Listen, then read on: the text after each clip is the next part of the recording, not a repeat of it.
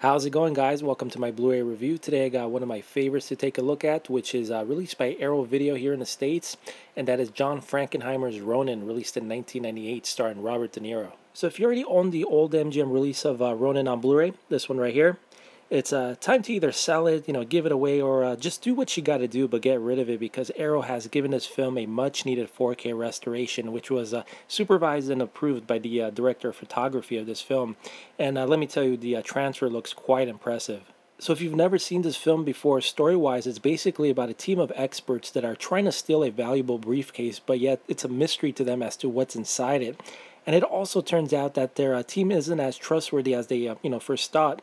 So they still have to complete the task of getting that briefcase, but also keeping an eye on each other since they cannot be trusted. It's just one of those fun action flicks from the 90s, and Robert De Niro at his usual best. I would consider this to be De Niro's last great film from the 90s, because you may know after this he went off and made those silly, Meet the Parents movies and also Analyze This. So yeah, it's just a great crime thriller with a solid cast, which also includes the professional himself, Jean Reno, as well as Natascha McElhone, also Sean Bean, Stellan Skarsgård, and Jonathan Pryce. This edition of Ronin also contains many special features, which the old MGM disc contained absolutely nothing. It was just completely bare bones. So yeah, with this you get the alternate ending, as well as a theatrical trailer, also the composing the Ronin score featurette. You also get the Venice Film Festival interviews with Robert De Niro, Jean Reno, and the supporting cast.